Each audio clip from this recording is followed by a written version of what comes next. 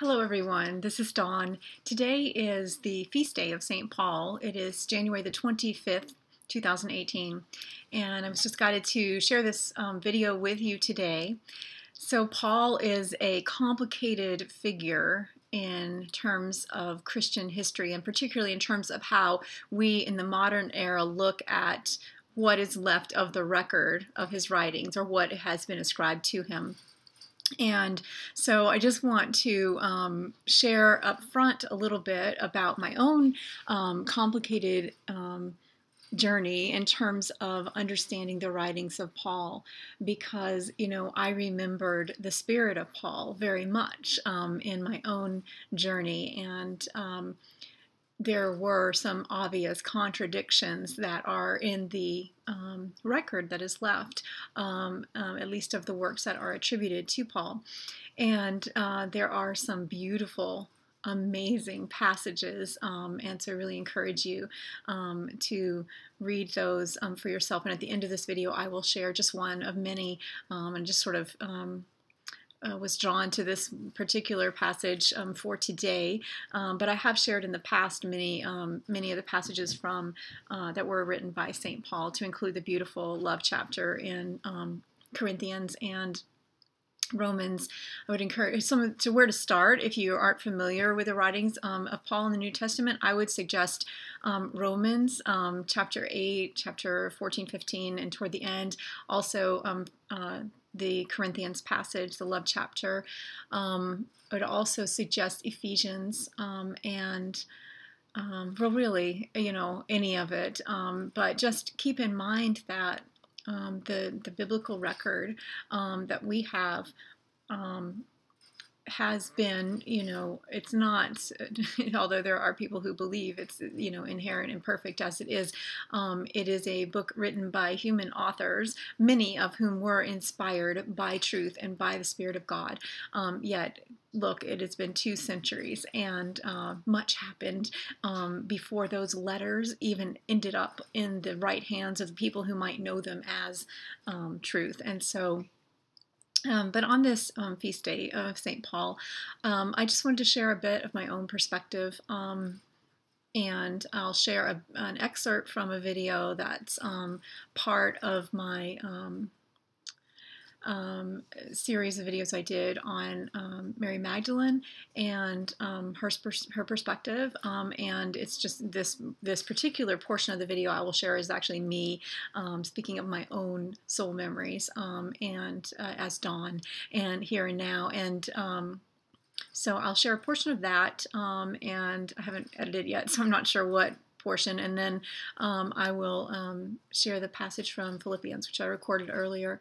So as we're contemplating, and thinking about and giving thanks for the life of Paul, those of us who come from a traditional Christian background in any case, can appreciate like the vast contribution that he made. But again, he himself was a complicated character, right? He was essentially murdered those who followed Christ, the early Christians. He stood and held the coats at the stoning of Stephen, and he was a very passionate person and very zealous in terms of his persecution efforts. And then there was the road to Damascus and the conversion of St. Paul. And there were the moments that came afterward in his life, which were very beautiful. And what I know of the Apostle Paul and the spirit of Paul is that his heart was absolutely pure, and absolutely he was changed forever in a moment. And what I know of the legacy of his life is that that can happen for any one of us at any point in any time of our lives. And so for those of us who are on the path of sacred partnership, and particularly Divine Feminine, who have many of us been awake, are aware of our sacred mission here, of who we are and why we have come here, and who we have come to be. Those of us who have been aware of that for quite some time, it can indeed feel like a burden, and yet there is the choice in every moment to set our eyes on the prize and to remember remember who we are in Christ, in the light of God, and made in the image of God, and here for a very specific and important purpose. And so this is just a short message to say, in the spirit of Jesus and in the spirit of Paul, to keep the faith and to continue to persevere and to know that you are held secure, that your faith is your security, and your trust in life and in God's goodness and in the light of Christ to guide you is your security. So hope this is encouraging to someone out there, and just invite you to spend a moment today just to really reflect on the life of Paul. Thanks so much. I don't know, but I suspect that on the road to Damascus, and I do believe that there was an event on the road to Damascus for Saul, who then became Paul. I suspect that it was indeed the Spirit of Jesus that chose Paul.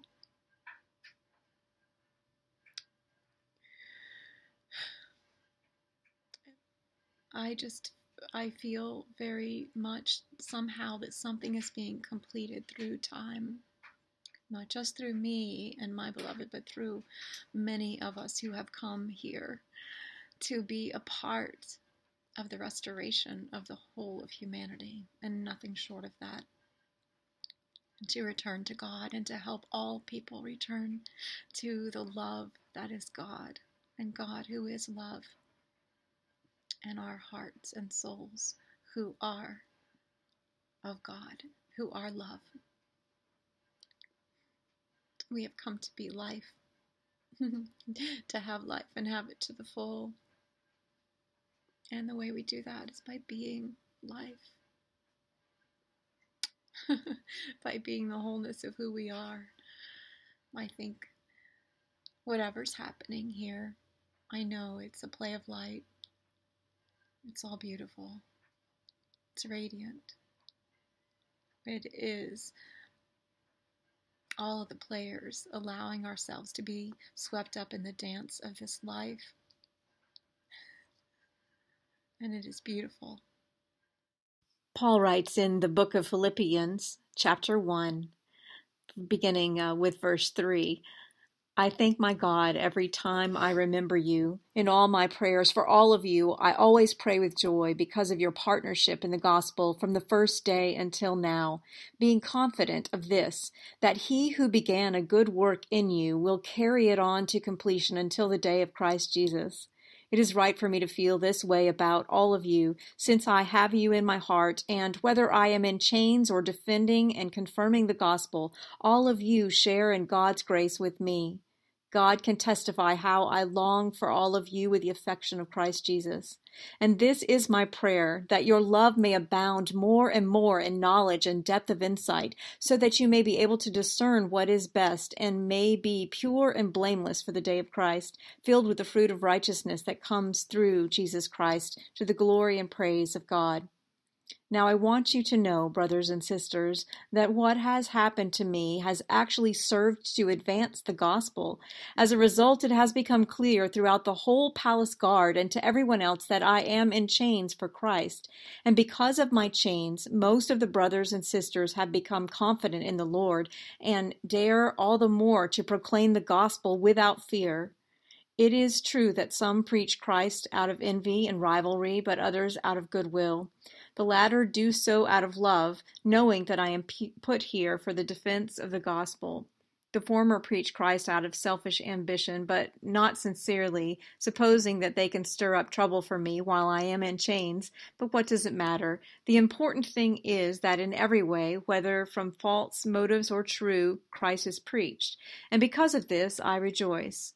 Yes, and I will continue to rejoice, for I know that through your prayers and God's provision of the Spirit of Jesus Christ, what has happened to me will turn out for my deliverance.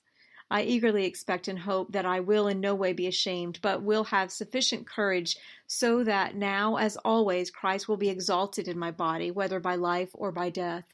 For to me, to live is Christ, and to die is gain.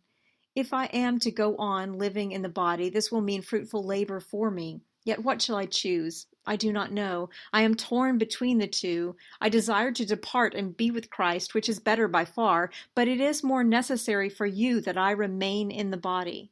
Convinced of this, I know that I will remain, and I will continue with all of you for your progress and joy in the faith, so that through my being with you again, your boasting in Christ Jesus will abound on account of me.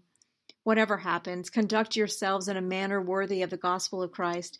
Then, whether I come and see you or only hear about you in my absence, I will know that you stand firm in the one Spirit, striving together as one for the faith of the gospel, without being frightened in any way by those who oppose you. This is a sign to them that they will be destroyed, but that you will be saved, and that by God. For it has been granted to you on behalf of Christ not only to believe in him, but also to suffer for him, since you are going through the same struggle you saw I had, and now hear that I still have.